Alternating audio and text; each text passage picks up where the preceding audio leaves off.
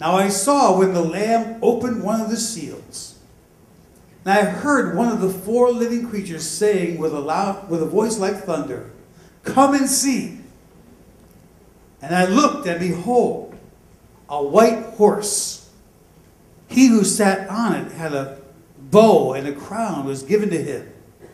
And he went out conquering and to conquer. When he opened the second seal, I heard the second living creature saying, "Come and see." Another horse, fiery red, went out, and it was granted to the one who sat on it to take peace from the earth, and that people should kill one another. And there was given to him a great sword. And he opened the third seal. I heard the third living creature say, "Come and see." So I looked, and behold, a black horse. And he who sat on it had a pair of scales in his hand. I heard a voice in the midst of the four living creatures saying, "A quart of wheat for a denarius, and 3 quarts of barley for a denarius, and do not harm the oil and the wine." When he opened the fourth seal, I heard the voice of the fourth living creature saying, "Come and see." So I looked, and behold, a pale horse. And the name of him who sat on it was Death, and Hades followed with him. And power was given to them over a fourth of the earth, to kill with sword, with hunger, with death, by the beasts of the earth. When he opened the fifth seal, I saw under the altar the souls of all those who had been slain for the word of God and for the testimony which they held. And they cry with a loud voice, saying, "How long, O Lord, holy and true, until you judge and avenge our blood on those who dwell on the earth?" Then a white robe was given to each of them, and it was said to them that they should rest a little while longer, until both the number of their fellow servants and their brethren who would be killed as they were was completed. I looked when he opened the sixth seal, and behold, there was a great earthquake, and the sun became black as sackcloth of hair, and the moon became like blood, and the stars of heaven fell to the earth, as a fig tree drops its late figs when it is shaken by a mighty wind. Then the sky receded as a scroll when it is rolled up, and every mountain and island was moved out of its place. And the kings of the earth, the great men, the rich men, the commanders, the mighty men, every slave and every free man, hid themselves in the caves and in the rocks of the mountains, and said to the mountains and rocks, "Fall on us, and hide us from the face of him who sits on the throne, and from the wrath of the Lamb. For the great day of his wrath has come, and who is able to stand?"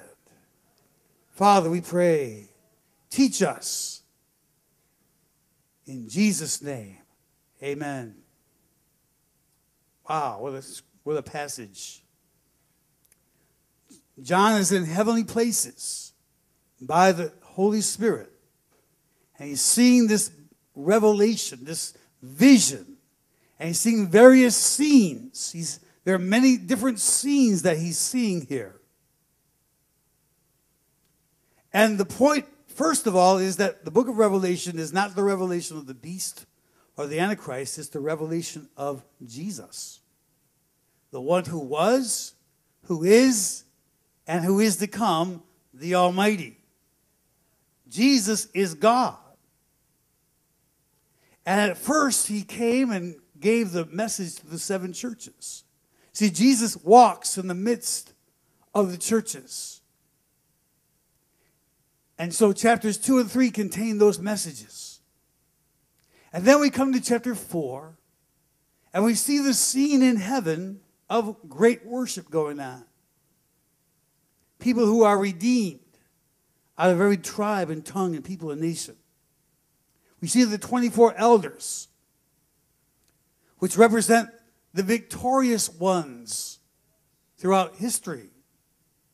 And we see the 4 living creatures, which we put forth rather than being angels or rather than being all of creation, we put it forth as being the body of Christ, full of eyes.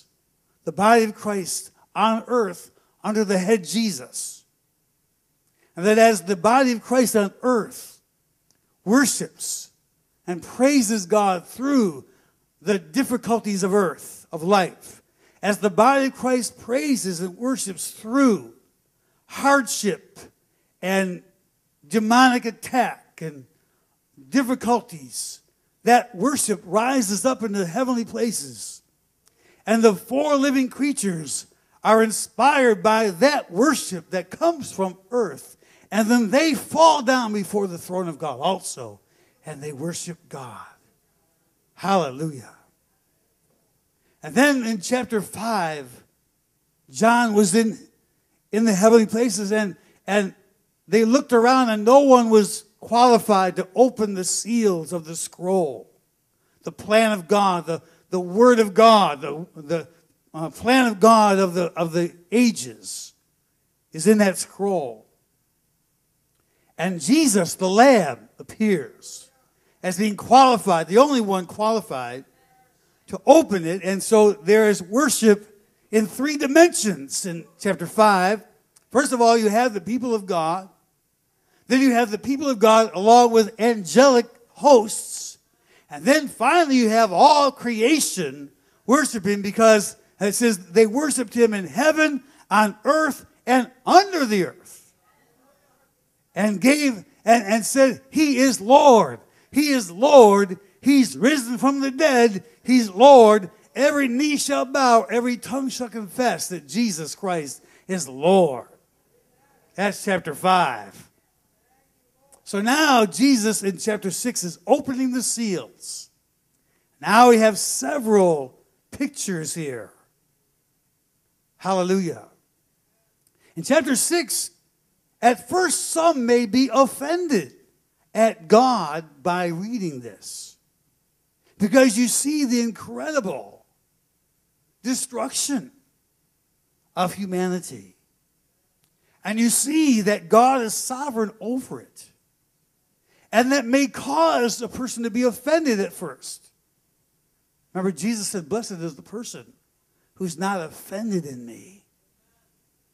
And we have to understand, as Psalm 19 says, the judgments of the Lord are righteous altogether.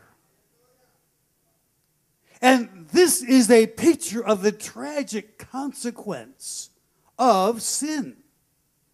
Man was made in the image of God for God's purpose. But man chooses to go his own way, which brings about calamity. Because man left to his own devices will bring about destruction. And God is ultimately in control of everything, even these consequences. And he uses them to accomplish his purposes. Kind of like Romans chapter 1. Romans chapter 1, it says, from verse 18 to the end of chapter 1, it says, although they knew God, they chose not to acknowledge him as God, but chose rather to worship the creation rather than the Creator. Because of that, God gave them over, and then God gave them up. He gives them up as the only hope for any kind of repentance.